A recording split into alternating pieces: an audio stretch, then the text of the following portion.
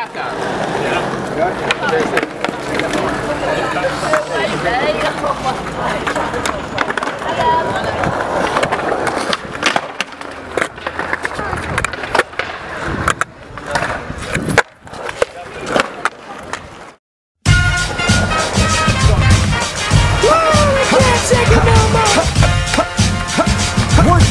In the place to be, MF Doom, Talib Kweli. But here we go. On born days, I used to blow out the candles, and every Saturday watch cartoons till noon, and then I switched to Ralph and Daniels. I was making up a miracle flow over a cereal bowl and a pause beat from my stereo. Rhyme stronger than Popeye with the spinach out, gangster like a frog, or courageous cat and Minnie Mouse. Yeah, baby, I'm tripping and it's just a cartoon of you, but I got chills when I heard I've doomed flip to Scooby-Doo.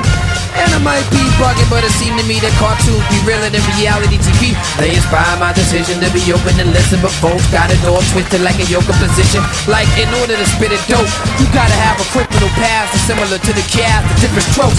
Me and my people break bread, sit and smoke the conversation rich, but that depend on what you consider broke. I draw on anything for inspiration, a fond memory, a piece of paper, walls, and a train station. It's just that I'm old school like that.